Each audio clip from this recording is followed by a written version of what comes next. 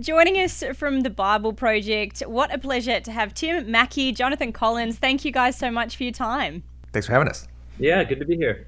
Tell us how you guys got connected around the subject of the Bible. What brought you guys together? Yeah, we met in undergrad at a Bible school. We were both studying Bible. We were both working at a skateboard outreach ministry together. That was kind of loosely associated with this Bible school. It was right across the street, and we lived in the same house that housed all the people who ran the skate church ministry, and got to know each other there. Tim went on to just continue to study the Bible for another decade or more.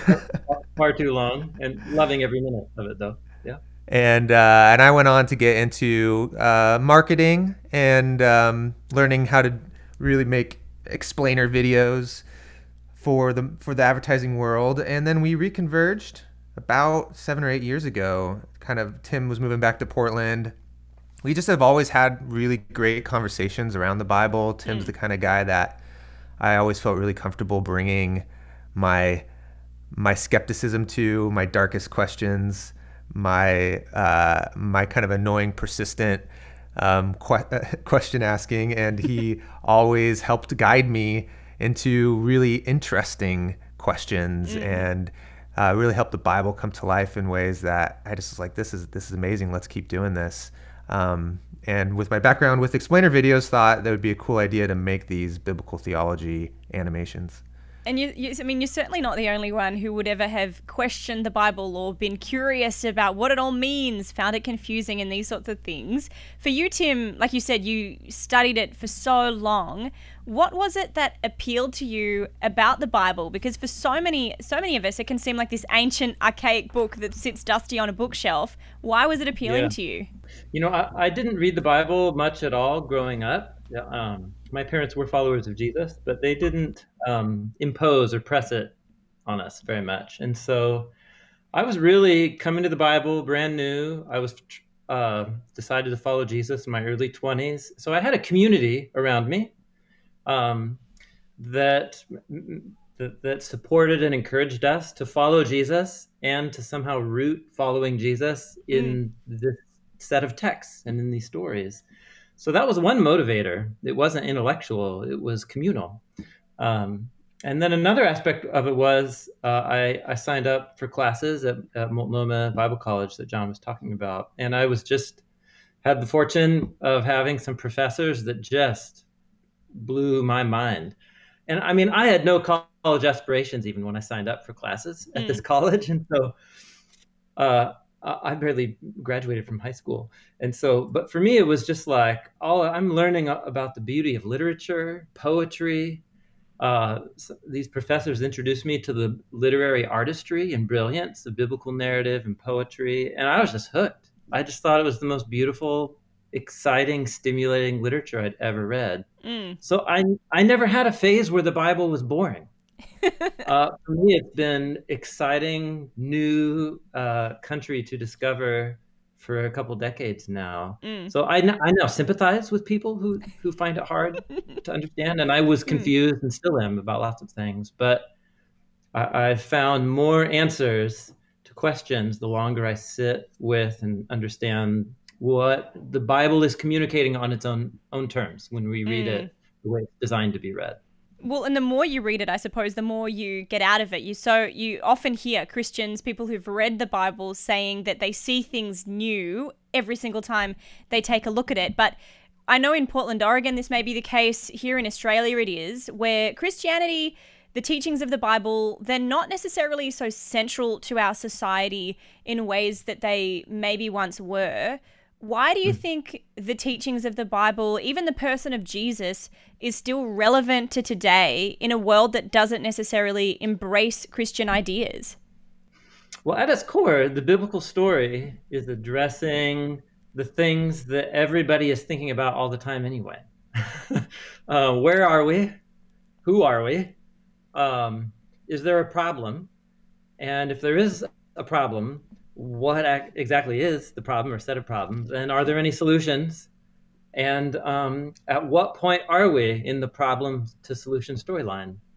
That's actually kind of silly list to say out loud like that. But every single human being is getting up out of bed and operating, whether they know it or not, on a set of answers to those questions that they've either worked out consciously or that they've received from some authority source around them. And so that's what the Bible's about.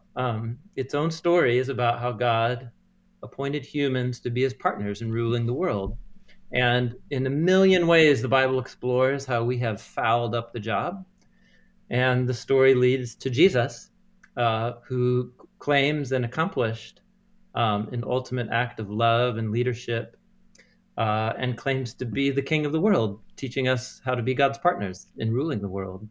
And that's a story that wraps itself around the whole human experience and all of its complexity: politics, religion, economics, family, relationships. And some of what brings its messages to life is what you're doing, John, with these brilliant videos through the animation studio that's part of the Bible Project. Over 200 million or so views on YouTube on a number of different channels, people checking out what you are creating. The characters and the ideas that you're talking about are ones of people that live in very different contexts to what we do in the modern world. There's such an agricultural theme to a lot of the lives, particularly of many characters in the Bible. How do you take their stories and make them matter for people who live in lives that are so different from some of those characters? One tool that we use to help the Bible stay, I suppose, relevant, but without turning it into something it's not, is by looking at the biblical themes. These are motifs that trace themselves all the way through the whole collection of literature that we know as the Bible, which is a number of different types of books written in different genres over many different times in human history by many different authors. But all of them, like Tim was saying, are working out a core set of ideas through one central storyline. And to tie it all together are these themes. And so these themes are things like, what does it mean to be the image of God, being God's royal partners? That's a theme that travels. It starts at the beginning of the Bible and travels all the way through and has its climax in Jesus. What does it mean that heaven and earth are supposed to be one, but we live in this time where they're separated in some way? What does it mean that we're exiles? These biblical themes, I think, allow us to come to the Bible on its own terms, see the kind of artistry of how the authors are developing these themes and thinking through them. But then you see it, you smell it, you sense it immediately. This is applicable to me in my context. Sometimes we end a video with more of a modern context, but we also are not trying to be prescriptive in what you do with these ideas. And it just doesn't take much of an imagination to then connect the dots to your own circumstance. What are some of the characters of the Bible that you guys find most interesting, or maybe that you've connected with in a way where you think their story is just so relevant to now? For me, it's whatever one I happen to be studying for the project that I'm working on. So right now I'm like immersed in the Abraham stories for a project that I'm doing, and I'm just both he and his wife Sarah. It's uncanny, man. It's a couple that God wants to give the world to, but they keep thinking that they have to scheme up their own plans to gain security and the good life.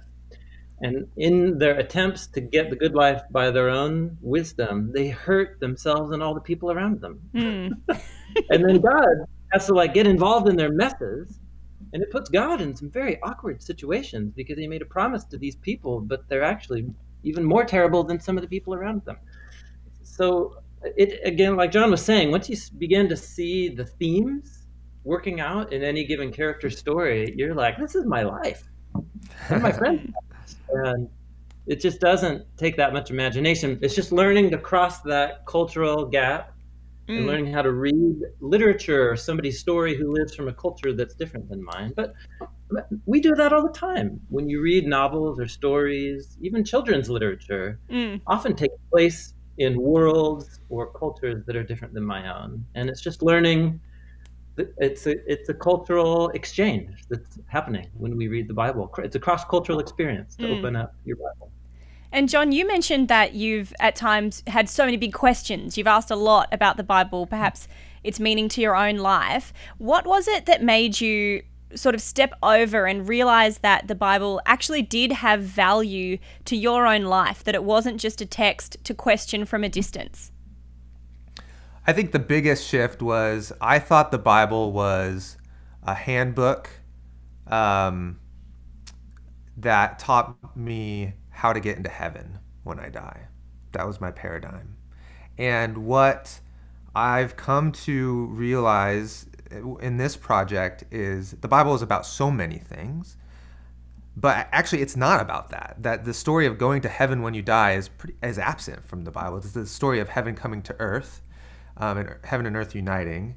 And central to that theme is what Tim's already alluded to, which is that humans have this calling to be God's image, his royal ruling partners on earth. And so all of a sudden, seeing the biblical story through that lens, not let me bide my time until I can zap out of here, but the story is I have to learn how to rule, because what God wants of me is to steward creation and to expand the blessing of God's goodness throughout creation here and now. And that was a massive shift for me. Another massive shift that just helped unlock the Bible in terms of how I read it and how I could approach it was I really thought that the Bible was merely a divine book. I grew up in a tradition that would say the Bible is both human and divine. That's an orthodox position.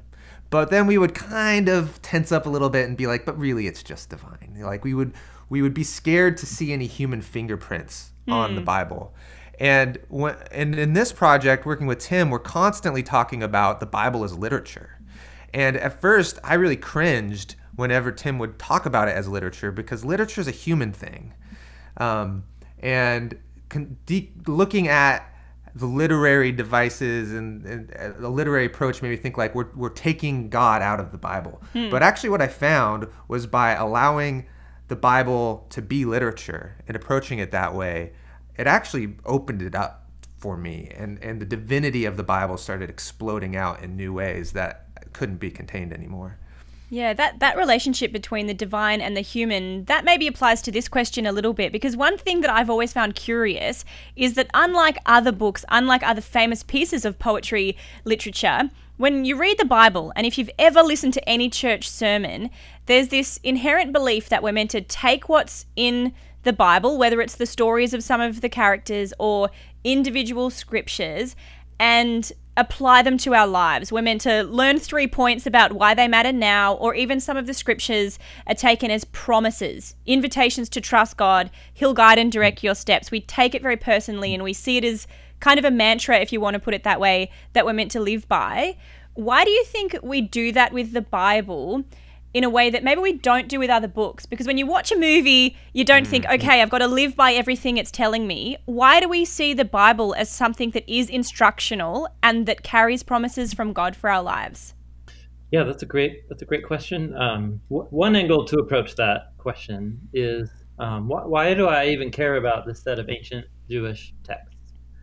Well, it's actually not a given that anybody should care about them.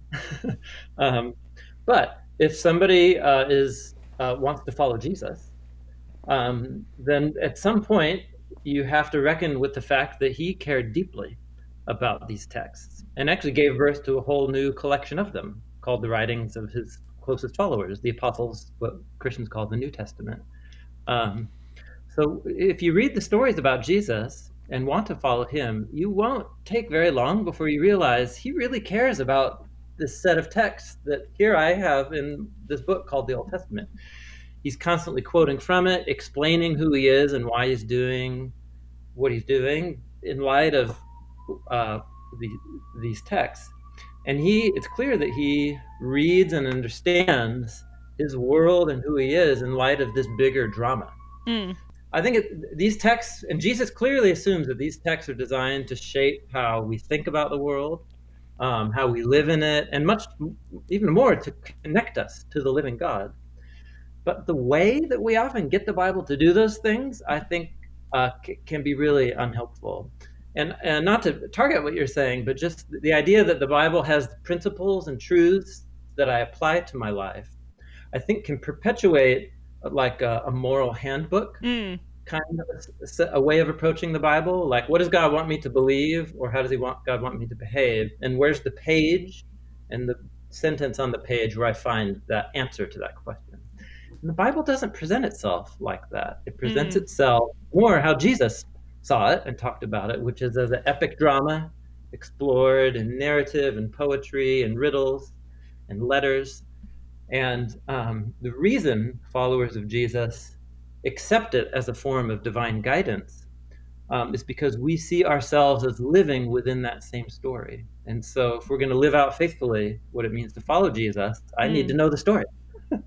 And because it will look different in different cultural times and places. And that's a process that began with the moment that the Jesus movement spread out of Jerusalem, was his followers discovering how to live faithfully and consistently in light of the story.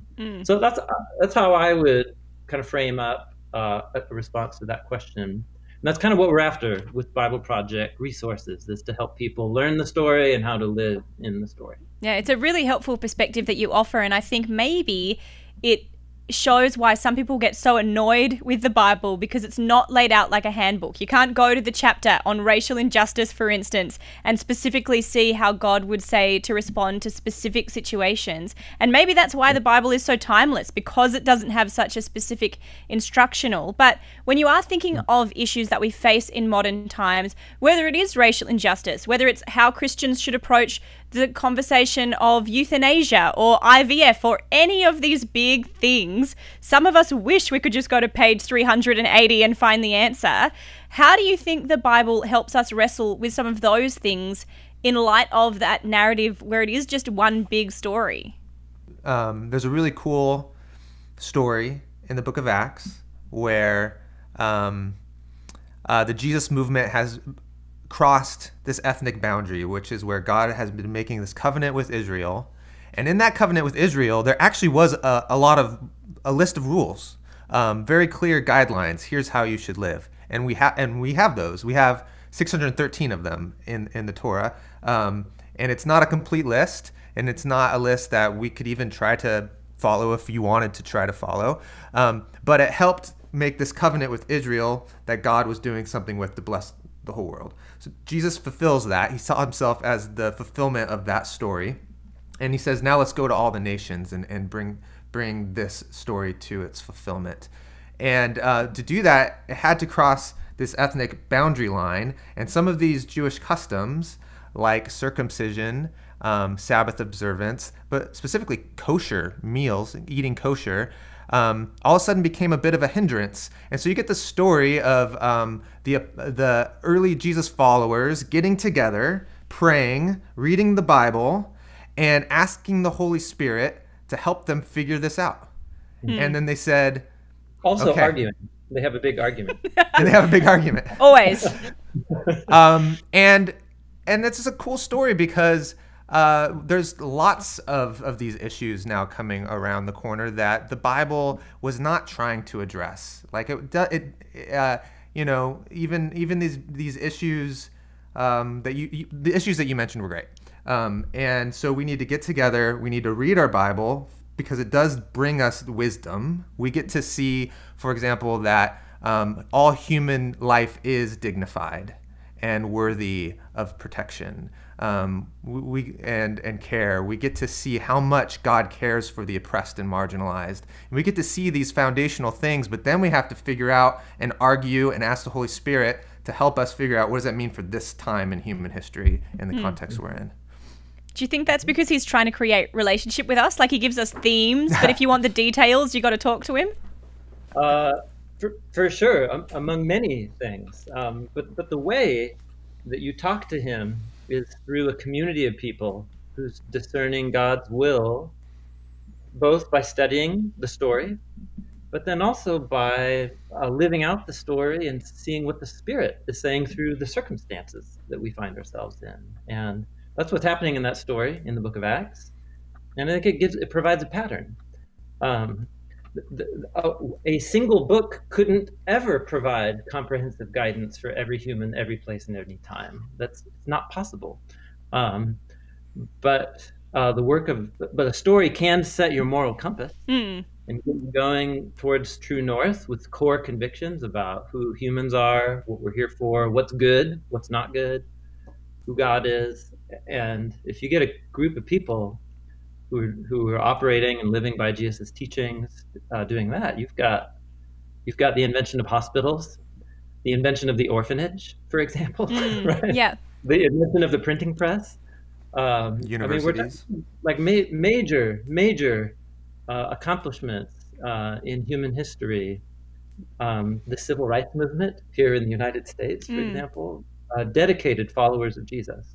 So that's in my mind, that's how it works. So yeah. not in my mind. That's how I see it working in the Bible, and that seems to be how it's worked throughout. Yeah, these very tangible things become expressions of some of those like biblical concepts. And whenever you read about what you guys are doing with the Bible Project, there's this phrase that keeps coming up, that you look at the Bible as this unified story that leads us to Jesus. And I feel like that word unified is what really pops. Why is that something that is so important to you guys, creating something that makes that connection? Well, in John and I's experience, both just being followers of Jesus in church ministry, we've noticed that some of the main ways people interact with the Bible is like a reference book.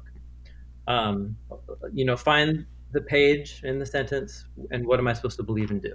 And so with that unified story tagline for the Bible Project, we're trying to just reorient people to how the Bible actually presents itself, which is as an epic narrative. Lots of different parts and pieces and books, but it's a unified story. And if you read a story the way it's designed to be read, then it can do its work on you. It's actually not a lot different than I have little boys, and when they first could get into my tool shed, my older son started using my hammer as a shovel in the backyard. And it's like, yeah, and it worked. He could make the little claw on the backside like dig. It was really effective, actually. But of course, that's not what it's designed to do. And to be honest, I think that's how a lot of Christians, with knowing it or not, relate to the Bible. We make it do things that it's either not designed to do, or it actually is designed to do them, but we just are using the wrong tools to make it do that thing. And so the unified story is kind of our way of helping people reorient to how the Bible hangs together as a unified work. That is such a helpful picture, and I love the idea of your son doing that. Full props to him for creativity and ingenuity. Yeah. For Christians, the Bible is meant to be this thing that does set the framework for what we believe, how we live our lives. But like many of the people that reach out to the Bible Project, we can find it hard to actually read and understand. So what is both of your guys' advice on how to read the Bible? How do we do it and draw meaning from it effectively? Yeah, and I'll say that it's still hard. I grew up reading the Bible. I went to school, got a degree in reading the Bible, and I've spent the last 7 years talking about the Bible with Dr. Tim Mackie. And I'll open up the Bible, and it's still really hard.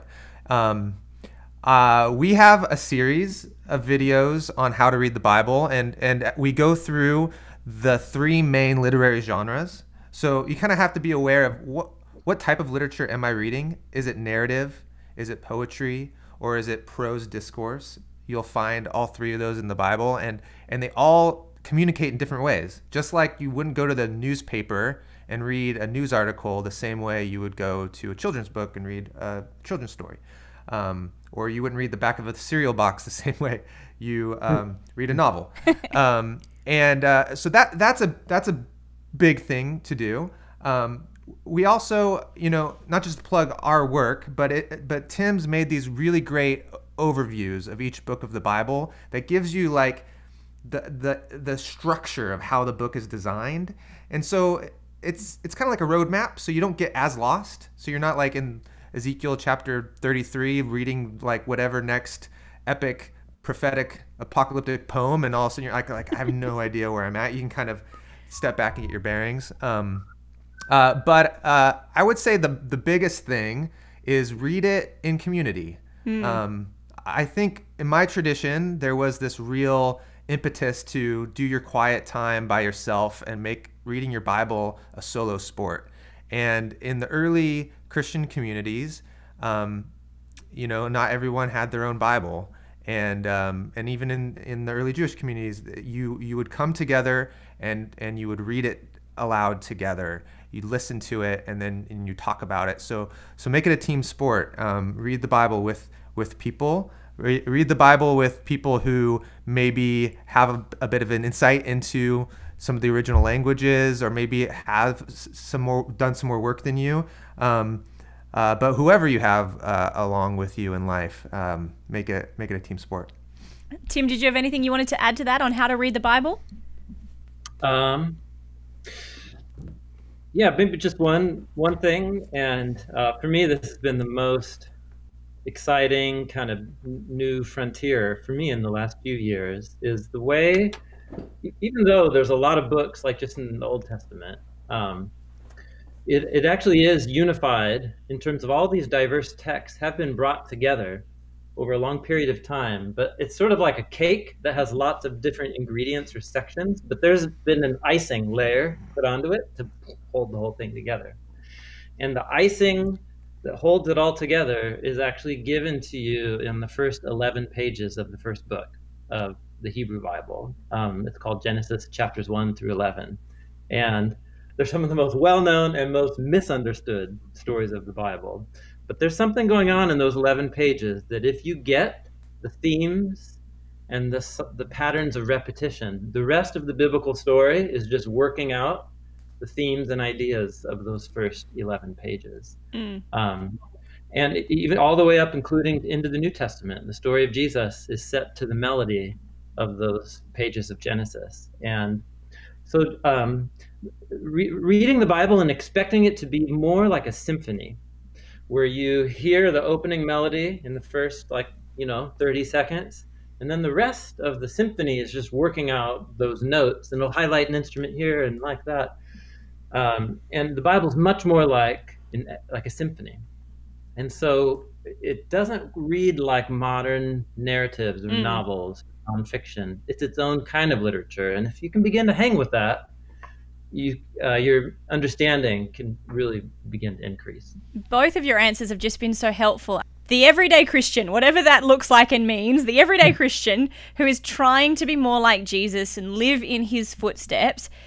Our modern world is so distracting. There is so much going on that can easily pull us away from that commitment. You guys have obviously both been able to make the Bible and your faith part of your job, and I imagine that has its own challenges. But for the person who is living in whatever circumstance, whatever endeavor they may be, and they want to live as a Christian, how do you think they can do it well and try and eliminate some of the things that can distract and can pull them away from this core philosophy they're trying to guide their life by? Well, maybe one way of thinking about it is, the kind of calling that Jesus placed on his disciples wasn't so much to do a separate thing than live and do the business of life.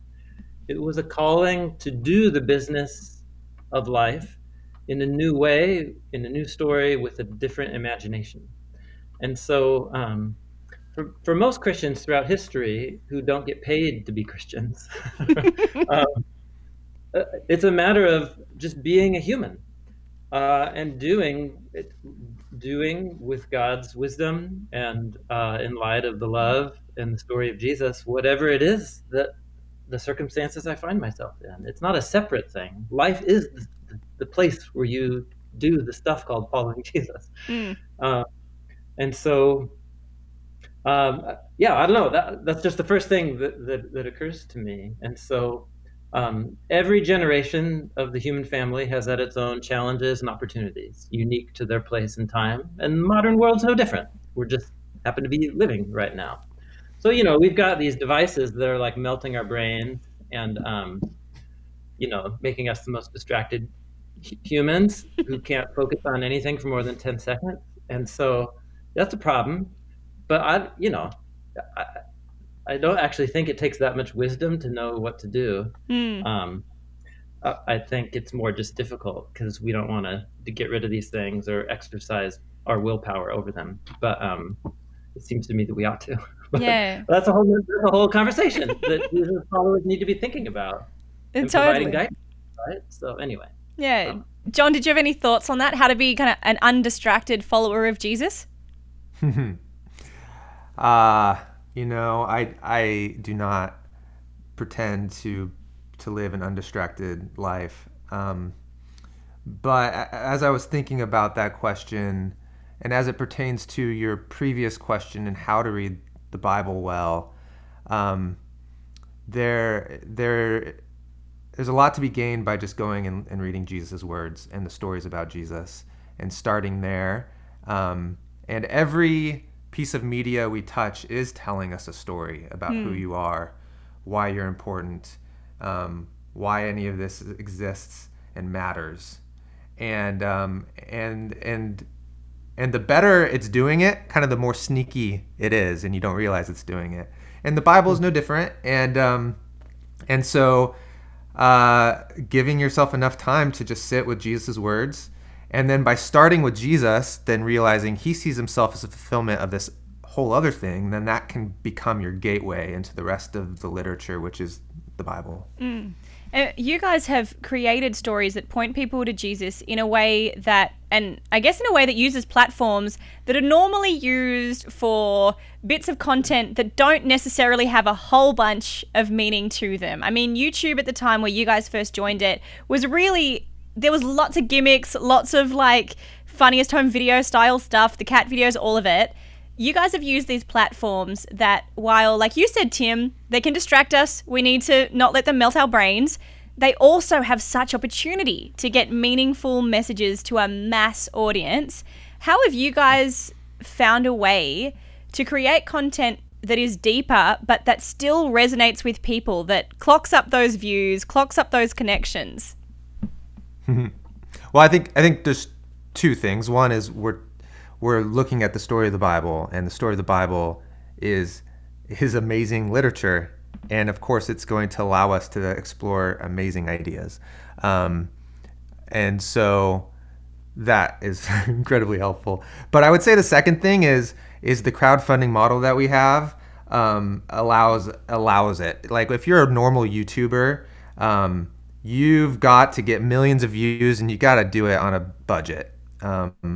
And we get to spend a good amount of money and time making stuff that's really, I'm really proud of. It's really beautiful, and you wouldn't find it on YouTube most of the time, and usually people would have to charge for it. And so I think we get away with it largely because of the generosity of people who are saying, I want this to exist for people.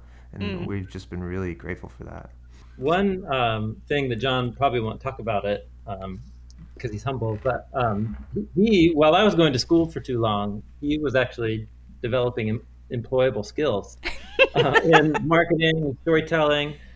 And, he happened upon this medium of the short explainer video. And it really is a unique, it's its own art of an explanation, educational medium. And so John really, it's both his temperament, but through practice, honed the skill of getting into the details of an idea, finding the core and the essence of the ideas, and then distilling it and writing about it in simple language in a way that you can talk about it in about 5 minutes. And there's something about seeing something explained visually, hearing a simple explanation in normal language, that it does something to our memories and our brains that's really unique. It's different than reading a book, different than hearing a lecture. So I have learned about this medium and how to explain things by working with John, but YouTube is the ideal platform for that. And YouTube will change and develop, and the way that we do this will have to change and develop too one day. But for this time, the medium of the short animated explainer video was just the perfect vehicle for the stuff that John and I wanted to explore and share with other people. Yeah, so it's kind of, in that sense, it's a very providential thing that we couldn't necessarily have planned. It's just what has happened. Yeah, you guys and your team have done such an incredible job. And as we do wrap up, I just want to say thank you guys so much for your time, for your expertise. Is there anything that either of you would like to add before we say our goodbyes? I love that people in Australia are following the project.